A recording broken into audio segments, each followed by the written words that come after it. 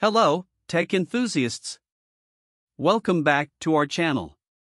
Today, we have an exciting topic to discuss, one that holds the promise of bridging the digital divide between urban areas and underdeveloped rural regions. We're diving into how artificial intelligence is being used to bring stable satellite internet to remote areas. Let's get started. In Canada, satellite connections have long been a lifeline for rural and remote populations seeking to access the internet.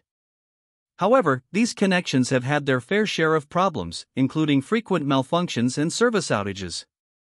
This stark disparity in internet access between rural and urban areas has persisted, despite numerous technological advancements over the years. But there's good news on the horizon.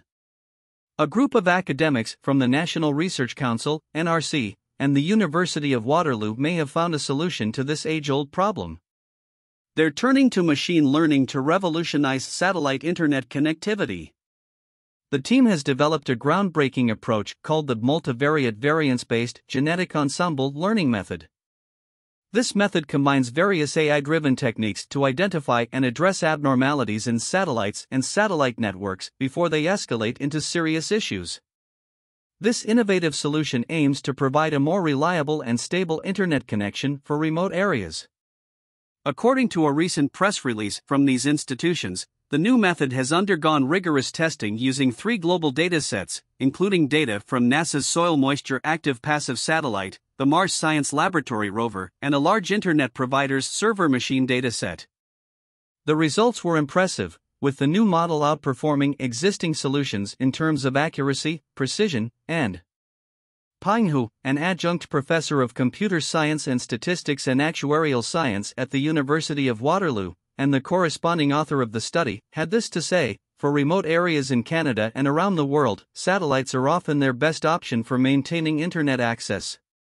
The problem is that the operation of those satellites can be expensive and time-consuming, and issues with them can lead to populations being cut off from the rest of the world. Peng Hu also emphasized the importance of satellite network systems in the future, stating, "Satellite network systems are going to be more and more important in the future. This research will help us to design more reliable, resilient, and secure satellite systems." Now, let's take a moment to understand how satellite internet works. Satellite internet relies on satellites orbiting the Earth to connect people to the web. This technology becomes crucial in areas where installing traditional broadband infrastructure like cable or DSL is impractical or cost-prohibitive. However, it's essential to note that satellite internet does come with some challenges, primarily due to latency. Because data signals must travel to space and back, there is a delay, which can impact real-time activities like online gaming and video conferencing. Despite these challenges, the development of satellite internet continues to evolve. Efforts are being made to increase speed, reduce latency, and expand coverage. This technology plays a pivotal role in closing the digital divide, providing internet connectivity to underprivileged and inaccessible areas.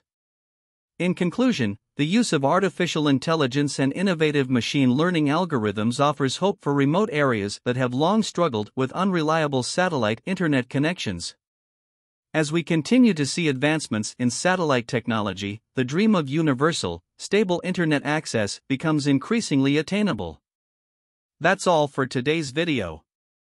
If you found this information fascinating, don't forget to hit that like button, subscribe to our channel for more exciting tech updates, and ring the notification bell so you never miss out on the latest innovations. Thanks for joining us today, and we'll see you in the next video.